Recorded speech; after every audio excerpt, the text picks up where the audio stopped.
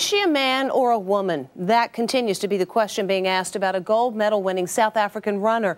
But this woman knows exactly what that runner is going through.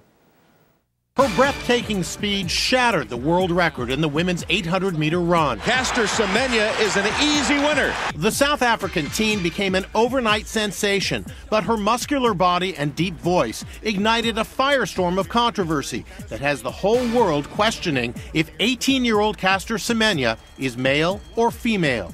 Caster Semenya must undergo tests to determine if she is really a woman. According to published reports, tests reveal that she is a hermaphrodite, which means she was born with both male and female sex organs. This woman knows exactly what the track sensation is going through. And just like her, people thought I was a man. Growing up, Hida Viloria looked like your typical American schoolgirl. All during my childhood, I felt different than other girls, but I didn't think that I wasn't a girl. She attended Catholic school and wore a traditional uniform. In high school, I was a total girly girl. She says she never felt physically different than other women, but before entering law school, she stumbled on an article about hermaphrodites. That's when, it was like this light bulb went off and I was like, wow, I actually am different. Incredibly, only then did Viloria learn that she was a hermaphrodite. I never felt that it was a negative thing to be.